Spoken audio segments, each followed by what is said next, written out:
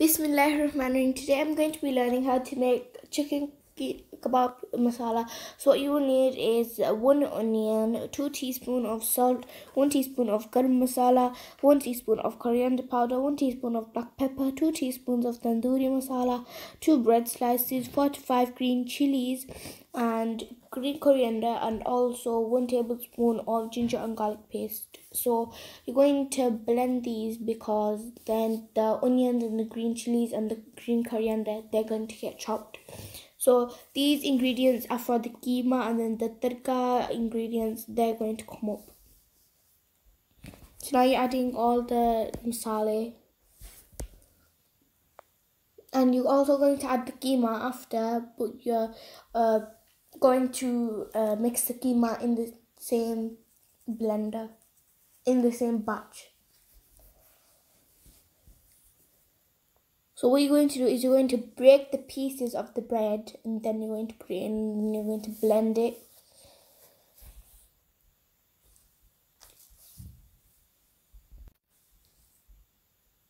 Now she's adding the keema.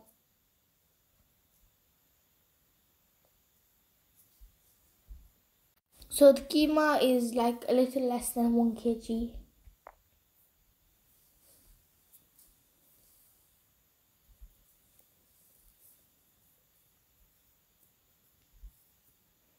So that's properly blended, and now you're going to chop the onions for the tarka. So you're going to need 2 onions, 2 tomatoes, 2 teaspoons of bassar, 1 1/4 teaspoon of salt, 1 teaspoon of coriander, 2 green cardamoms, and 1 cinnamon stick, Tazepate, 2 Tazepate, 1 teaspoon of garam masala, 2 to 3 tablespoons of yogurt, and 1 tablespoon of ginger and garlic paste. So we've chopped the onions, and now you're going to add them into the oil.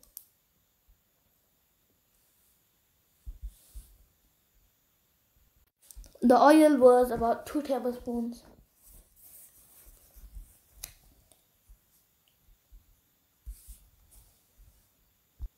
So you can make them into any shape, and you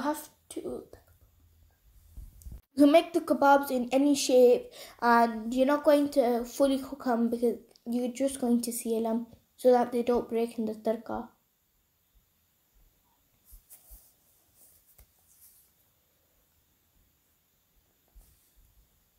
So about the video, we fast forward it because obviously the procedure is long, and then it was too long of a video, so yeah, that's why it's really fast.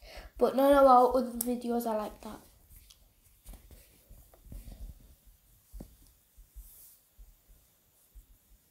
So now you're going to add the ginger and garlic paste, and then what you're going to do is that you're going to add the tomatoes which are chopped, and then you're going to let that sit and soften, and then after it's softened you're going to turn the heat down, and then you're going to let that cool, and then you're going to turn it into a paste. So I forgot to say this, you're going to cook all the masala with it.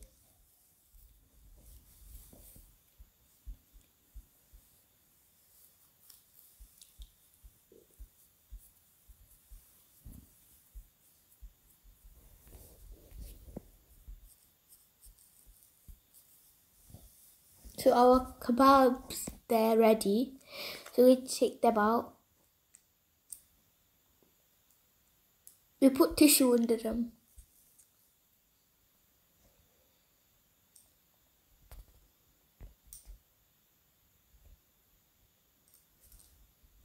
So now we've added the tomatoes and all of the masala, and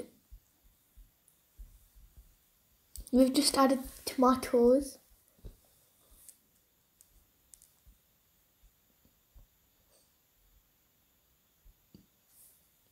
This is the part that was really slow. So if you have to see this, I'm really sorry, but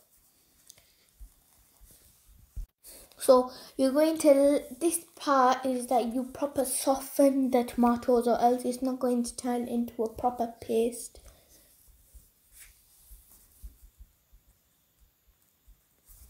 Well, it's going to smooth the paste.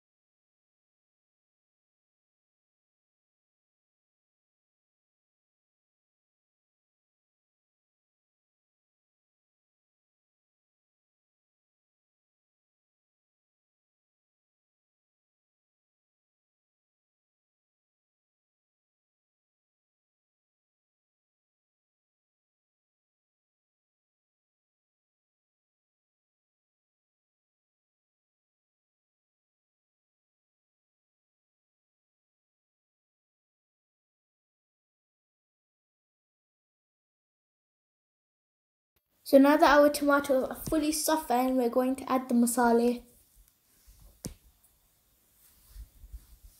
And now now that they cool down, we're going to turn it into a paste and blend it. So we've blended it, it's turned into a smooth paste, and that's going to be like the curry bit. So you're going to add the water, and the water is so you're going to add the water, which is 1 cup.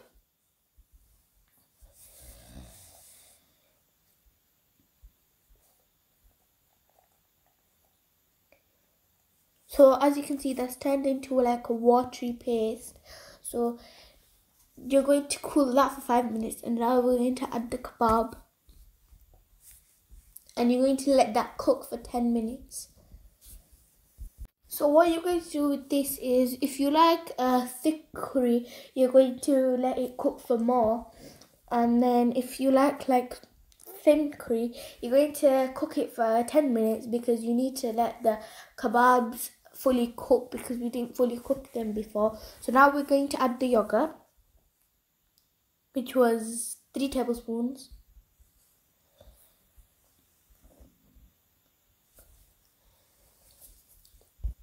So now she added a pinch of garam masala. Now it's fully ready. So if you like this video, share it with all your family and friends, and you can have it with roti, or you can have it with naan. But if you like this video, share it with all your family and friends. And yeah, that's how to make chicken kebab masala. So yeah.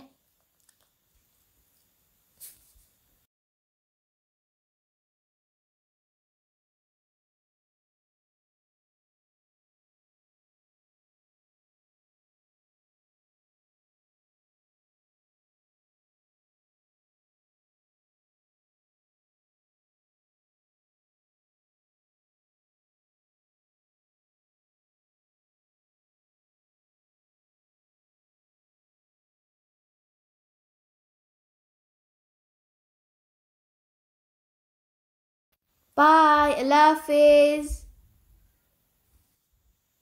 It was really good.